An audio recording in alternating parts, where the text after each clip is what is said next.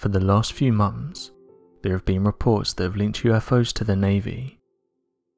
Back in 2007, the Department of Defense began developing a UFO research program, tasked with gathering information regarding unidentified flying objects and conducting research as to the observed aircrafts, their origin and their technological prowess. The research group was quickly budgeted with $22 million in support, and a team of military intelligence officials, researchers and the highest levels of security clearance. The program itself went by the name of the Advanced Aviation Threat Identification Program, and was given the primary objective of identifying these unidentified flying objects as to whether or not they are potential threats to national security.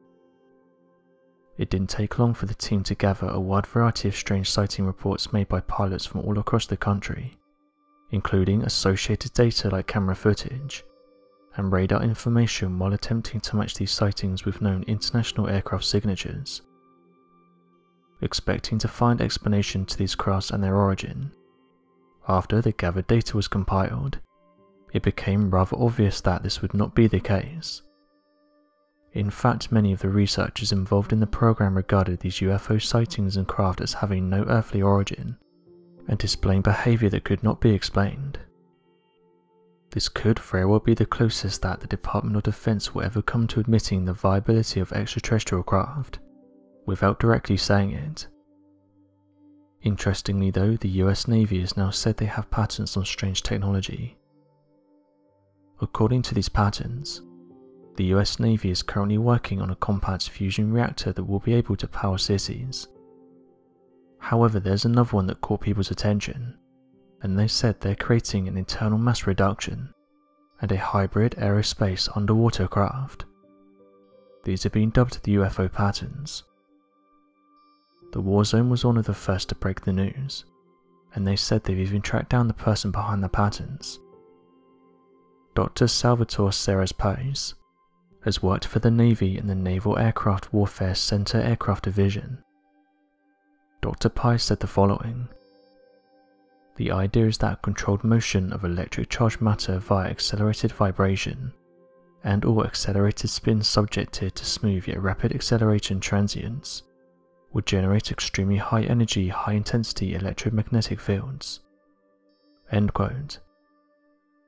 Another pattern that caught the attention of UFO researchers was the idea that a new propulsion system could be created, and this in turn would help propel craft underwater at extremely high speeds.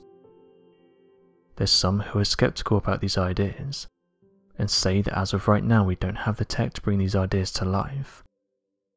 However, there's some that have said the Navy already has this kind of tech, and they go by the name of USOs, or unidentified submerged objects. Many people have heard of unidentified flying objects, but many may not be aware of unidentified submerged objects. These are unidentified flying objects that are seen in and around oceans, with some people even claiming that they've seen these crafts enter the water without making a splash. It's not just random people who have reported seeing these crafts either. People in the military have seen these large UFOs enter the water without making a sound, and even reported them staying under the water for several hours. It's these types of reports that have caused some to think that there's bases under the oceans, and that these crafts use them, and that perhaps they could be part of something much bigger. These USOs are reported to look similar to that of UFOs, and it's caused some to question whether the two are different, or whether normal UFOs have the ability to go underwater without being detected.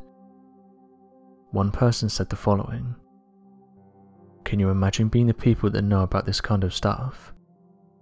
It must be really tough going about your everyday life knowing that the people you work for have this crazy tech." End quote. While another person said this: "I think that they already have this tech and are just slowly releasing it to the masses.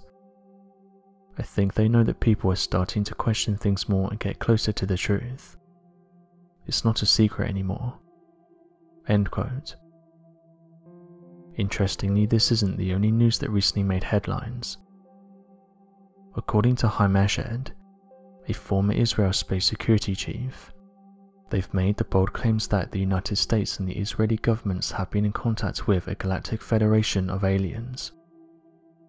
The post immediately went viral, with people making fun of the claims, while others said this just backs up what they've been saying for years, and this is that the governments have knowledge of aliens, and they've been in contact with them for many years now. Others though were excited by the news, and said that this announcement is actually a test, to see how well people would take to it, and to see if people would start panicking. Eshed told daily Israeli newspapers that the US and other top officials are currently in contact with aliens, and have been so for quite some time now. They went on to say that these aliens are part of the Galactic Federation. Eshed isn't just some random person either. He served as the chief of the Israeli space security program for almost 30 years. He went on to say that the Galactic Federation and top officials from our planet have met, and have agreements on researching and learning about the fabric of the universe. Interestingly, Eshed claims that the 45th President of the United States was actually on the verge of releasing this information to the public, going on to say that he thought the public deserved to know the truth about what was going on. According to Eshed though, the President didn't release this information because the aliens stopped him, saying that if their existence was told to the general public there would be mass hysteria. Eshed disagreed with these statements and said he thinks the world deserves to know the truth about what's going on. Eshed said that because of how respected he is in his field, his words should be taken seriously.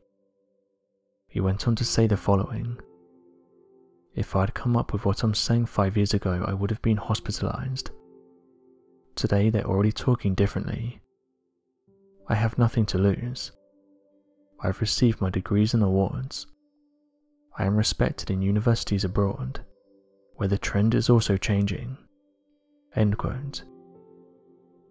It's interesting how many officials have come forward in the last few years to talk about unidentified flying objects, and saying that government officials have known about them for several years. This has caused some who are on the fence about this topic to start taking it more seriously. So what do you make of this recent news? Be sure to leave your questions and answers in the comment section below, and help us to grow this community while working to solve these unexplained mysteries. Thank you for watching, and don't forget to subscribe for more videos.